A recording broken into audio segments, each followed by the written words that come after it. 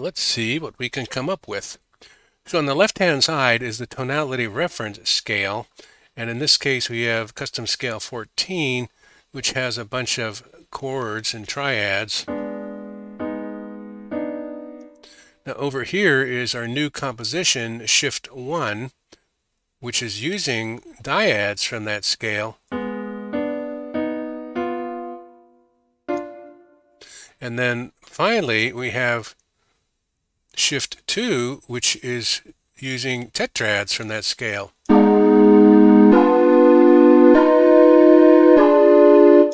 Ladies and gentlemen, this is a recap of Composing in Vision and Sound Part 8, Shift. So in today's episode, we re-entered on several points. We did a self-debrief watching the fashion show video edit that we finished in the last part, and wrote down a lot of stuff to help us feed forward for our next music compositions and feed vid edits. We also had thought about something we call 8 Venn circles, which looks like this, although it's hard to read. But basically, we're doing compositions in this series like the one you just saw. We're using library music like the video fashion show edit, which you saw in the last part for those that were here, and video edits. In between all that, we're getting more and more footage from shows and events in virtual reality. We're continuing. We've got some new presentations and lectures lined up, but we just finished a bunch of that.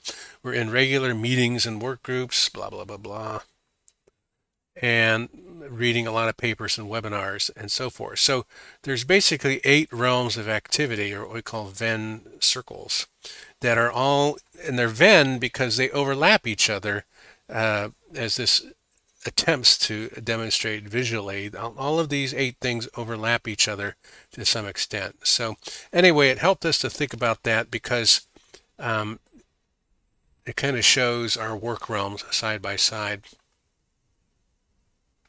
So the bulk of our time today was spent, as we just showed you, we wanted to get back to some of our own music, and we wanted to work with what we call the custom scale 13, 14, 15. And those are, as we had shown over here, those are these 7 notes, which are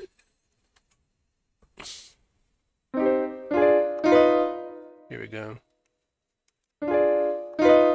C, D, E flat, F, G, A flat, B, C. But for fun, we went ahead and hooked up our KeyStep 37 controller and told it to play, strums and chords and things. So we did go ahead and generate shift score number 1 using our traditional method of picking out interesting sounding sequences like this. And we have a method for working with that called picking out the backbone. And then we want to just get some stuff on the table using our custom scales in all 3 modes. And then where did our other one go? Shift 2. Yeah, this one. So what we're going to do is play Shift 2, which we generated using our custom scale and the keyboard, which only plays the custom notes, but also throws a little variation in the chords. So here we go.